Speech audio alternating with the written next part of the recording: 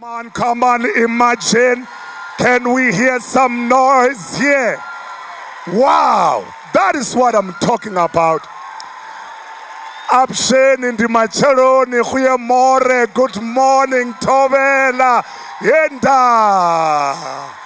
Look at the person next to you and tell them you look more slimmer than the last time I saw you, and give them a high five and give God praise and take your seats. Thank you, Pastor Donovan and Shelley, for having me this morning. And Pastor Andre, thank you and the team for welcoming me. You know, I already feel at home. Actually, this is home for me.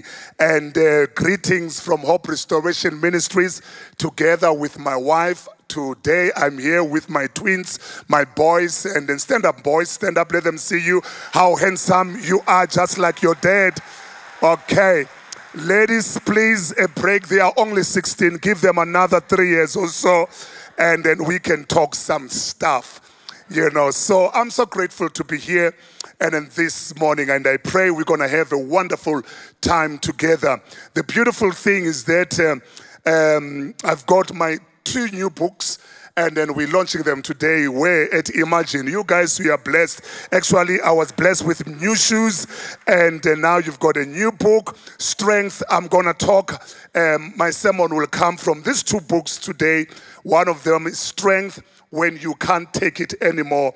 The second book is Church, the Sleeping Giant. So most of the points will be coming from these 2 books. I pray that you're going to be blessed, and they will be available immediately after the service. But let's go to the business of the day, because we are here, you know, to challenge you and to encourage you, especially in the days that we are living in.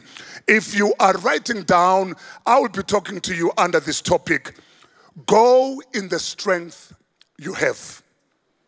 Go in the strength you have. I need to say it was in 1994 when I responded to the call of God upon my life. I was young then, and I was also naive, laid back. I could not communicate that well.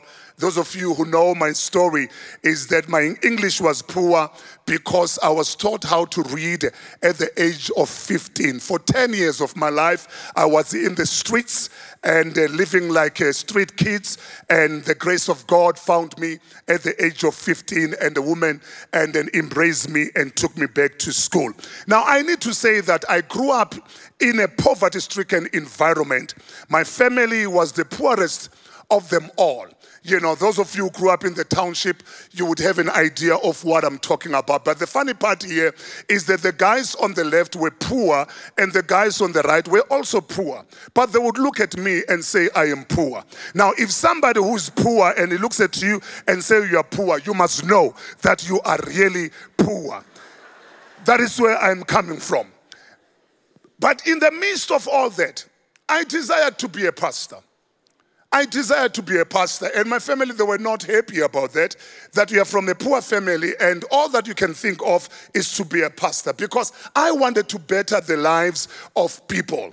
And then my pastor, who was my spiritual father, you know, when he realized that I had a call of God, and he gave me a gift. He gave me a gift of a Bible in 1994. And I've got a picture of that Bible. 1994, he presented this to me as a gift. But he said these words to me in Zulu. He said, Hamba ngalawa mandla. Simply means go in the strength you have. Go in the strength you have. Amazingly, that my pastor did not address me based on my present circumstances at that moment. But he addressed me based on my capabilities and the gifting he saw in the inside of me. Isn't that amazing? That was a special gift. He looked at me. I did not look good at that time, but he saw beyond what I was going through or what was happening in the inside of me. And then he prophesied the future in my life. And look where I'm standing today. With the same strength that he saw. He said, Hamba ngalawa mandla, go in that strength. Now, these words are found in the book of Judges chapter 6. If you read the Bible, those of you, you know these are the words, you know, pertaining the story of Gideon. Now we find this story in the book of Judges chapter 6 from verse 11 to verse 16. The Bible says the angel of the Lord came and sat down under the oak tree in Ophrah that belonged to Joash, where his son Gideon was threshing wheat in a winepress to keep it from the Midianites. If you follow the story, it is because, there was this battle among the Midianites and the Israelites. All the time when they harvest, the Midianites will come in and take the harvest from the Israelites. So Gideon was hiding just to keep the little that he had at that time so that it was not taken away from him. Now verse 12 says, when the angel of the Lord appeared to Gideon, this is what he said: the Lord is with you, mighty warrior. Isn't that amazing? That here is somebody, he's hiding.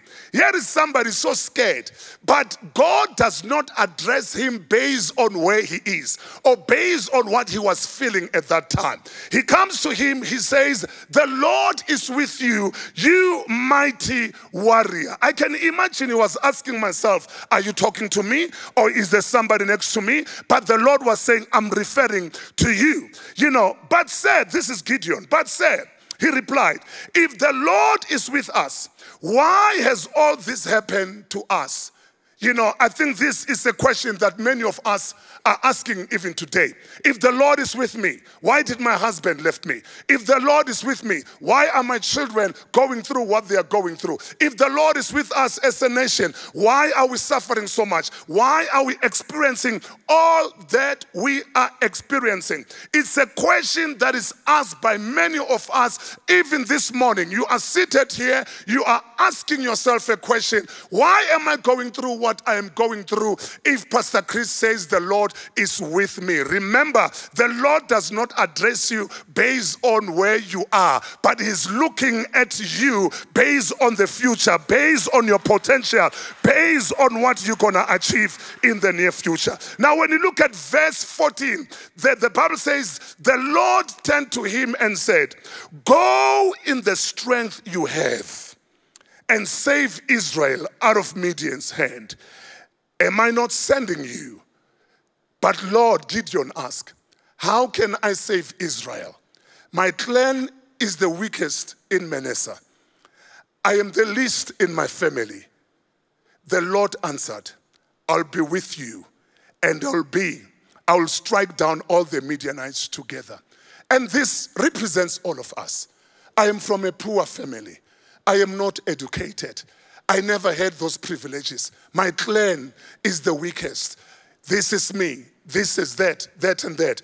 And the Lord is not interested in that, because after all, it was not about you. It is about Him. Praise the name of Jesus. Now, I want you to write these nuggets down, because this is the flesh of my sermon. If you have to write notes or if you want to capture them, this is the moment where you need to do, capturing, because it's the meat of my sermon. It's what I want you to take home, or your nuggets, if I can use that word. Look at the first one. Look at the first one. God doesn't address you based on your present circumstances, but on your future abilities. That is how God operates. Please remember that. When you face challenges, remember this. This is what you need to grab even today. And then number 2, God calls us without explanation nor detailed checklist. It's our role to discover His will and learn to trust Him along the journey.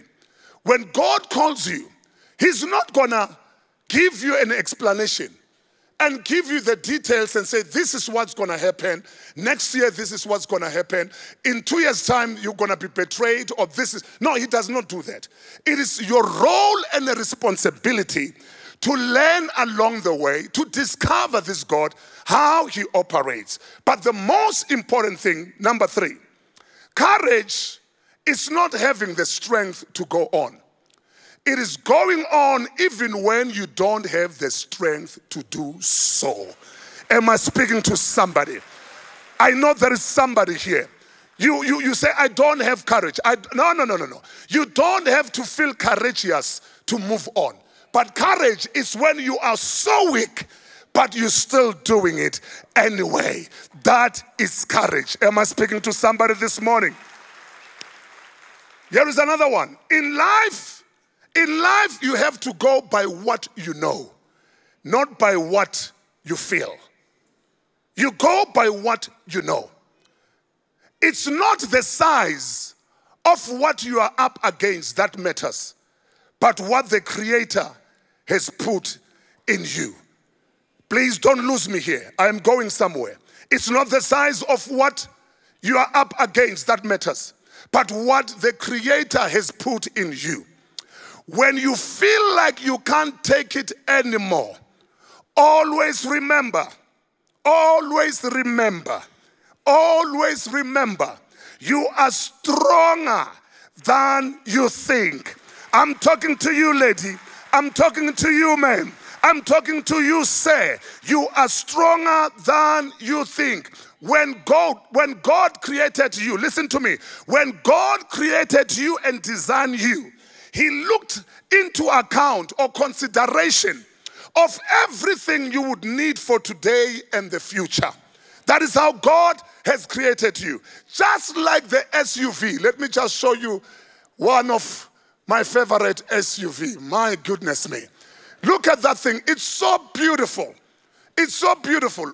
You know, when I was test driving this thing, the salesman said this. He said, this thing is beautiful. You know, it's so beautiful, but listen to me. He says, this car, it is not only designed for on-road, it's also designed for off-roads. Oh my goodness me. Show them that picture. Can I put it to somebody this morning? That you are not just a pretty face, my dear. They might look at you and think you are just a pretty face. You are not just a pretty face, only designed for on-road. I am here to declare to somebody that you are designed for on-road and also for off-road. It's in your design. It's in the inside of you.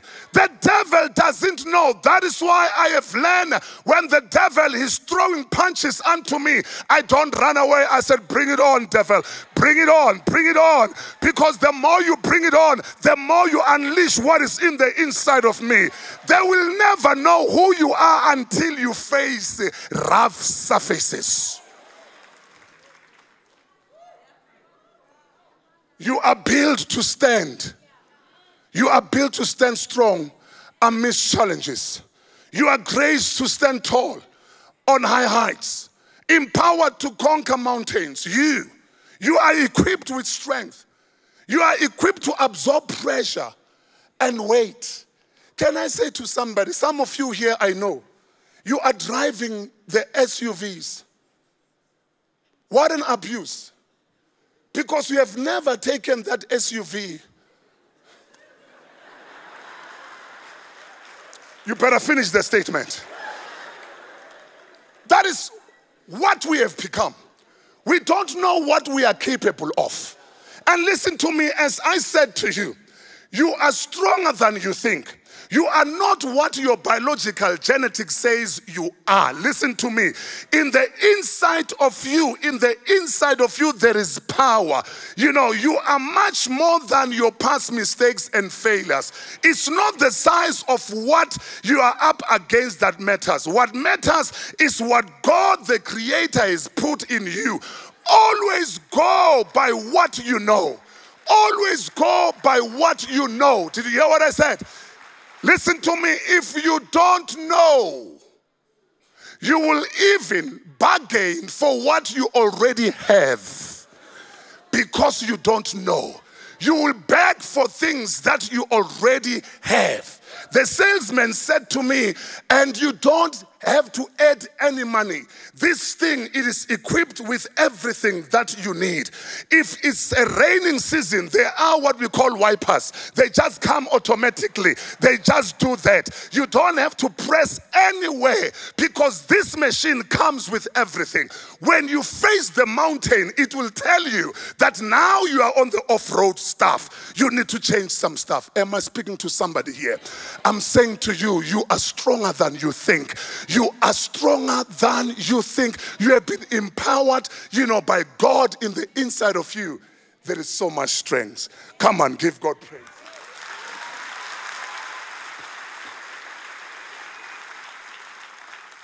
You are stronger than you think. Sometimes we look at our biological genetics and you say, I'm not that strong. I am not that big. The color of my skin, does that and that and that and that.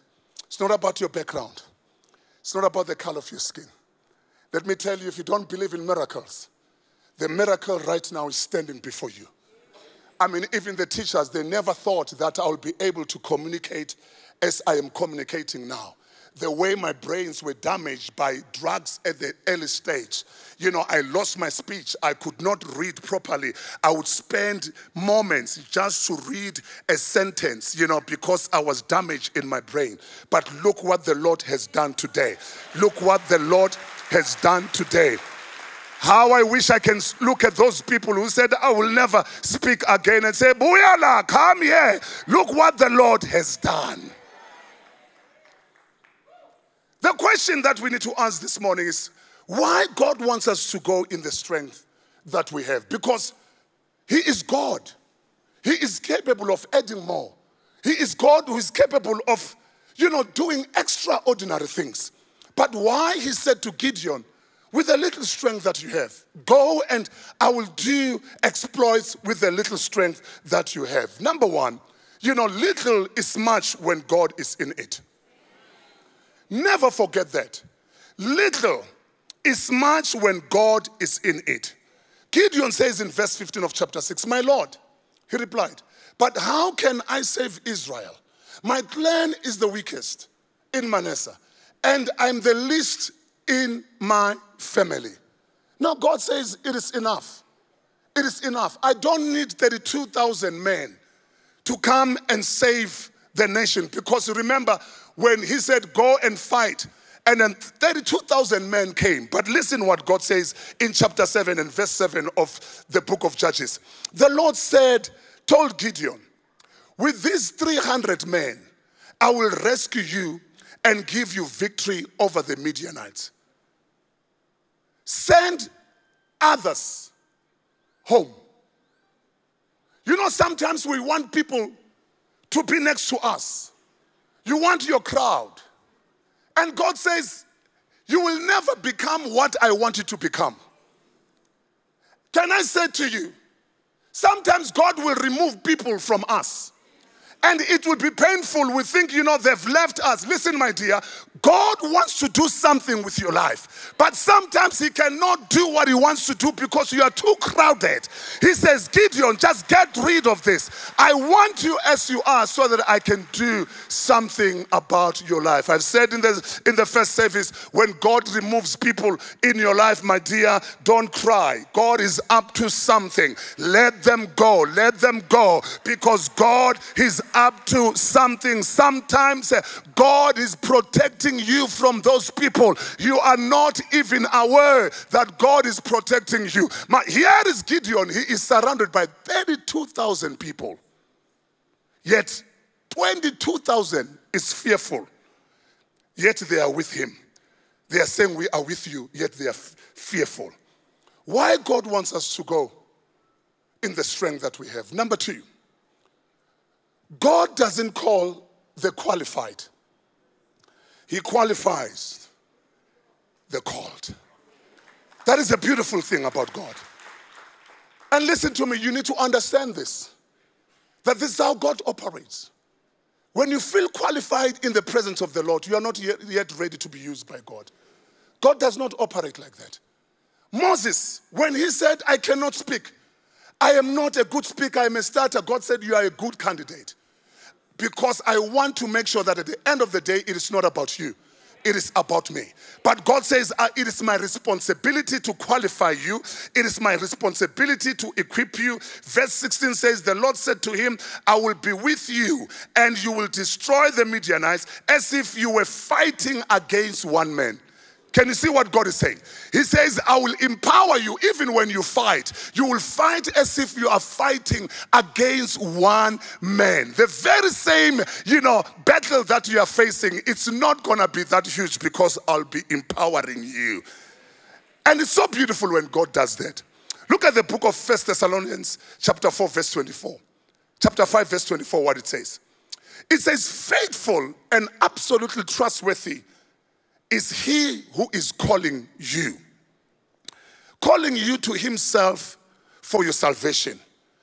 And he will do it. He will fulfill his call by making you holy. Simply means to set apart, guiding you, watching over you, and protecting you as his own. You see, you become the project of God. When he calls you, he says, you are my project. I will make sure that I polish you. And the way I'm going to polish you, it's not going to be the same like the world, polishes his people. He says, I'm going to do it my way. Joseph, I will do it my way. It is me who has called you, and I will equip you, and I will prepare you for the future. So I said, number one, little is much when God is in it. Number two, God doesn't call the qualified, he qualifies the call. Number three, God doesn't want to share his glory with man. You know why he wants you to go in that strength? Because he doesn't want to share his glory with men. Verse 2 of chapter 7, let's prove that. And the Lord said to Gideon, the people who are with you are too many for me to give the Midianites into their hands, lest Israel claim glory for itself against me, saying, my own hand has saved me. Can you see what God is saying? He says, these 32,000 men are too much. If you go and fight these Midianites, at the end of the day, you're going to say, it was my power. It was my strength. It was my ability.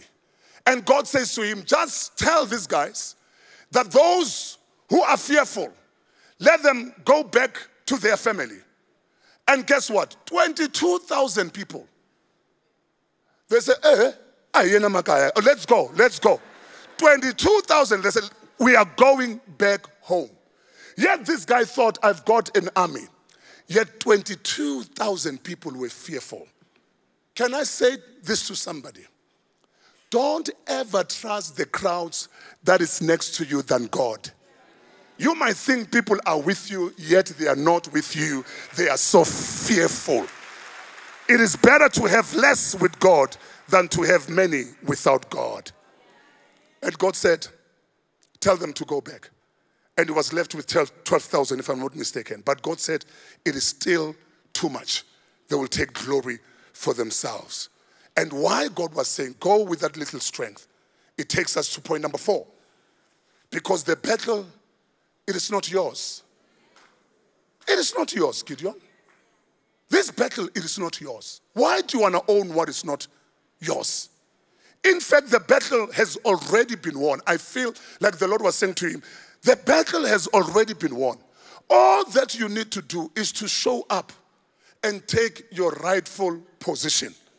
I'm not going to mention any soccer team. There are teams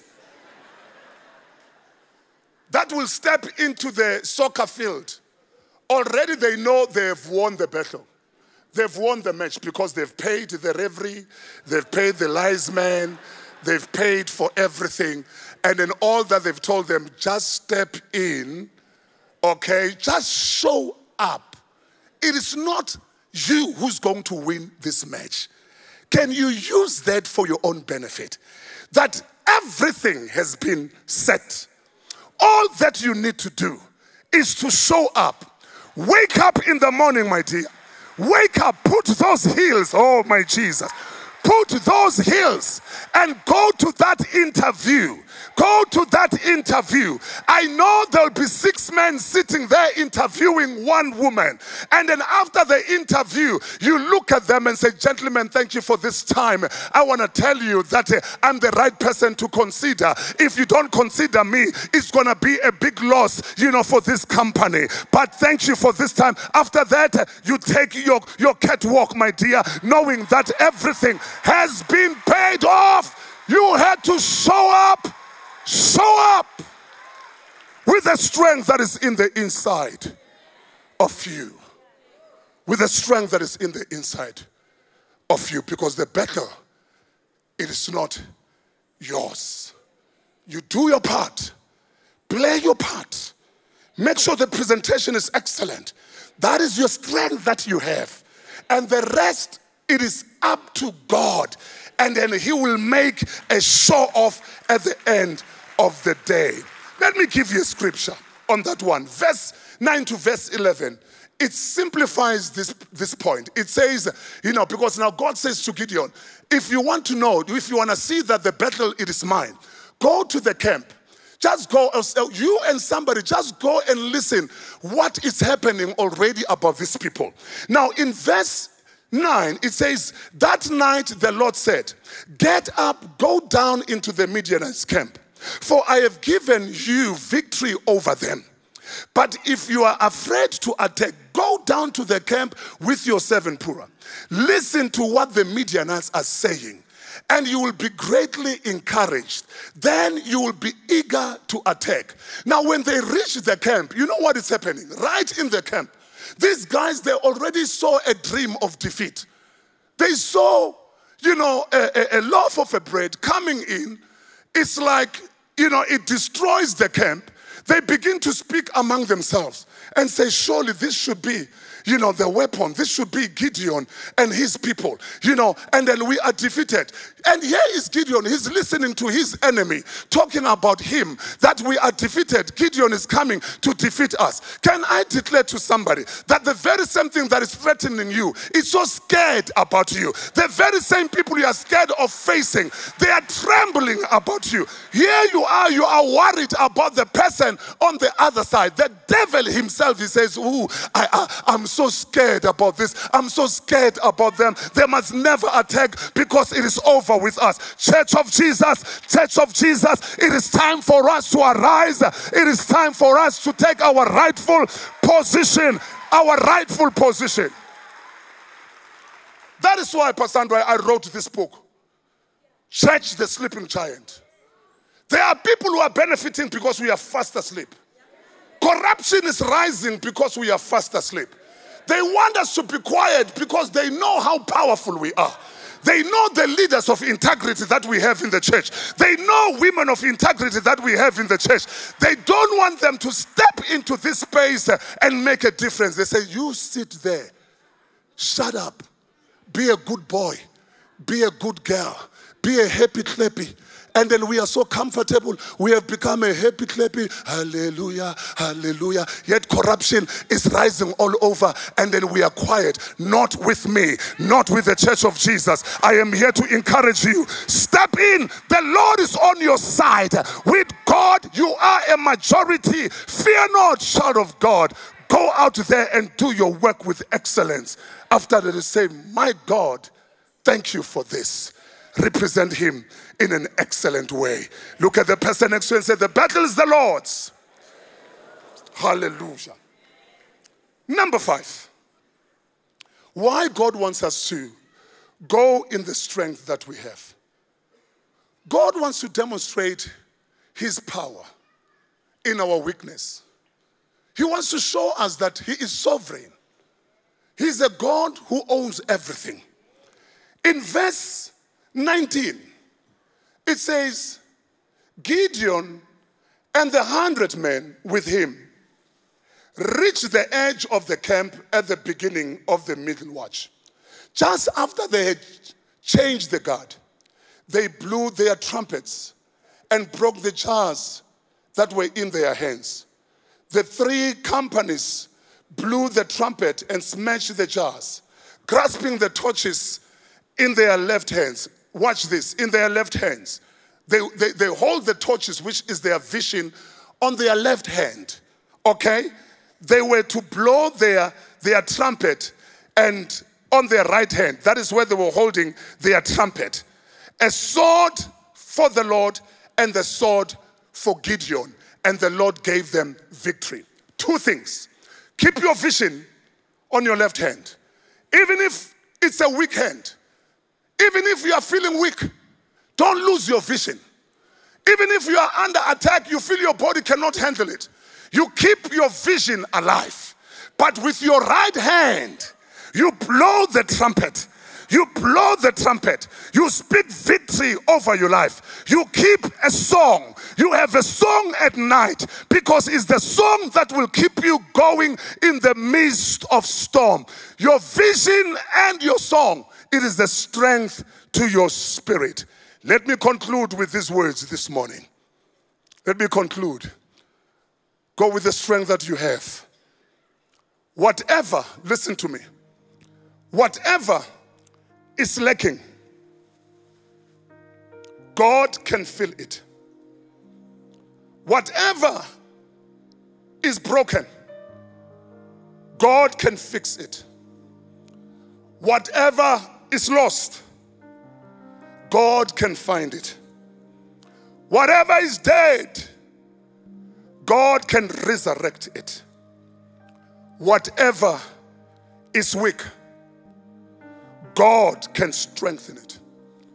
I don't know what is going through your life this morning, but I want to say it, with God, He can fix it. You are stronger than what you think, my dear. Doesn't matter what you have experienced in the past. Doesn't matter the pain, doesn't matter the disappointment. But the Lord has instructed me to speak to somebody, to say, my dear, rise wherever you are. Shoulder up. Walk with pride, because Jehovah is your God.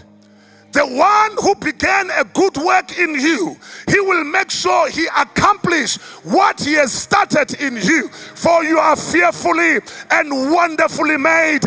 Don't be discouraged now. With the strength that is in the inside of you, keep on walking like Johnny Walker. Keep on walking.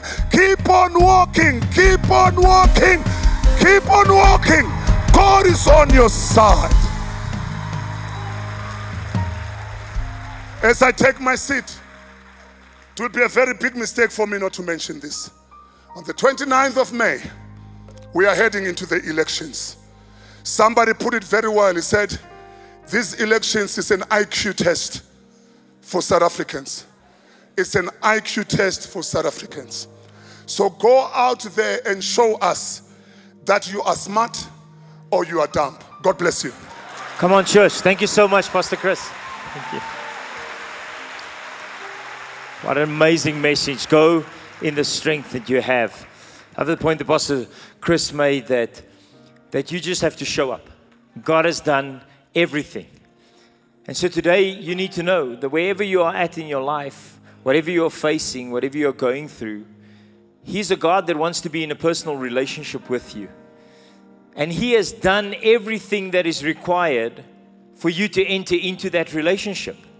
He gave His Son on our behalf that paid the price so that we can enter into relationship and earn the beautiful gift of everlasting life. And all you have to do is show up. You know what the great thing is? You have shown up.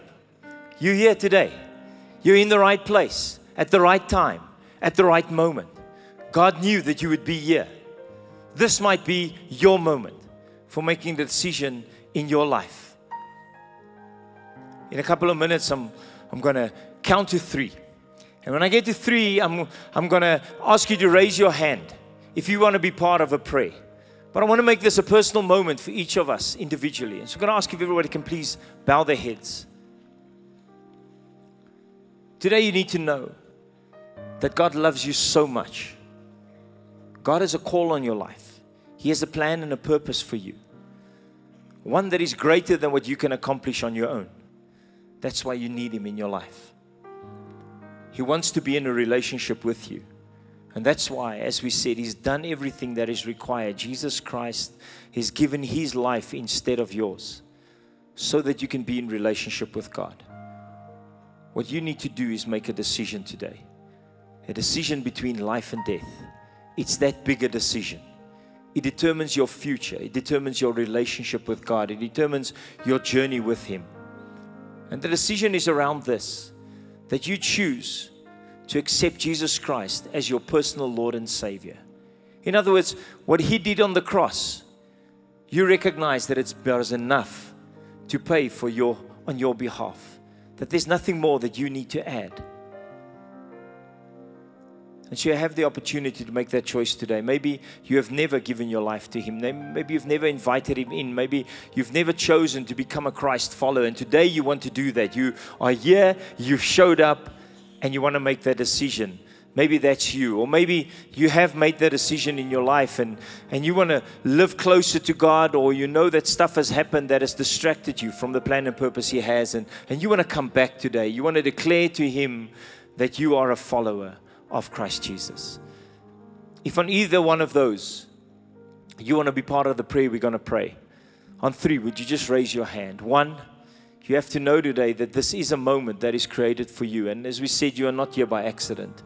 2, today is the day that could bring change in your life, a whole new future, and everything is set because God has already accomplished it. 3, quickly, raise your hands. I can see your hands going up. Don't let this moment go past. This is the moment.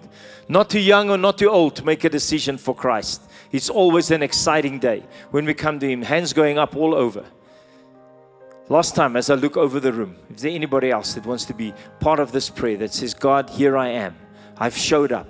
Today I make a decision for you. Let's pray.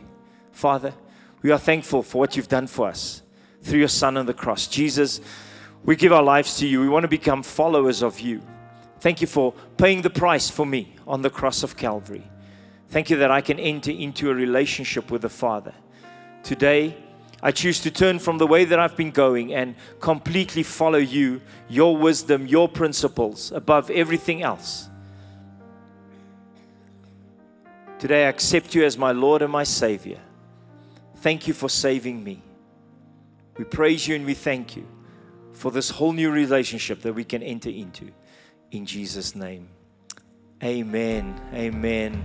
What a wonderful decision that you've made. We are so excited for that decision. So many people that have made that decision. And we want to invite you, if that was you today on either of those two, if you waved at us, there's a team just as you leave the room on the left-hand side. There's a space there called Next Steps. There's a team that would love to chat to you, give you more information about the decision you made, or maybe help you with the next step. What is it that happens from here on in your personal life, in your church life, whatever it is? Maybe they can help you just to make that next step and get onto this journey of following Christ wholeheartedly. You guys good? You ready for this week? You're going to go in the strength that you have. Let's stand and give Pastor Chris one more great roarous thank you for an amazing message that he shared for us. Have a good week. Influence the people around you. Prepare your heart to hear from God at all times.